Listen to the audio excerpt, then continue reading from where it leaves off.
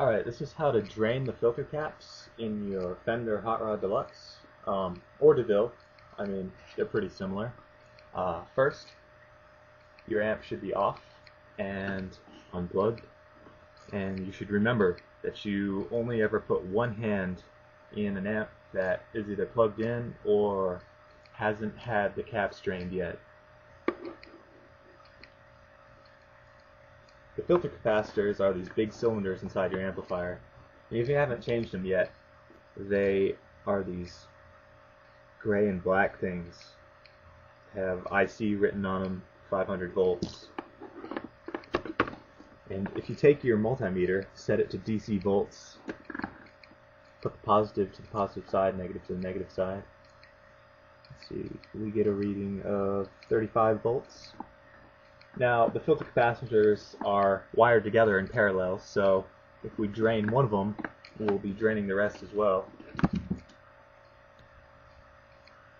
What you need is a 10 watt rated 25 kilo ohm cement power resistor, or you can just use what I use, 33 kilo ohm 5 watt rated. If you use a resistor that has too low a wattage rating, it could like explode or melt or something. So if you think this is possible, wear some safety goggles so you don't get a resistor in your eye.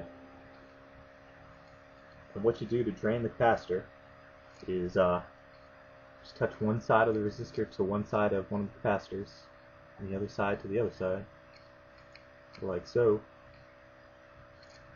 And just hold it there for 10 or 20 seconds.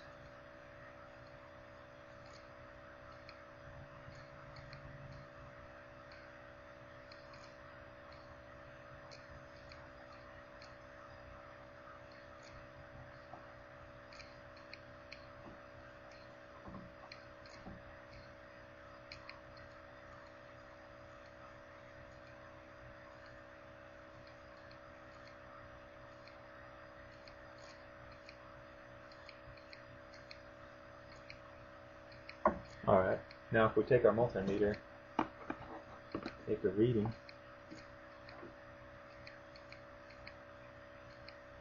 the voltage is now like climbing up. It's like 0.4, which is good. Anything less than 10 volts is alright, you know. And,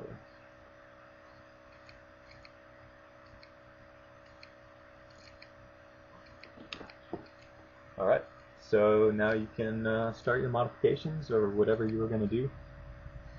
That's it.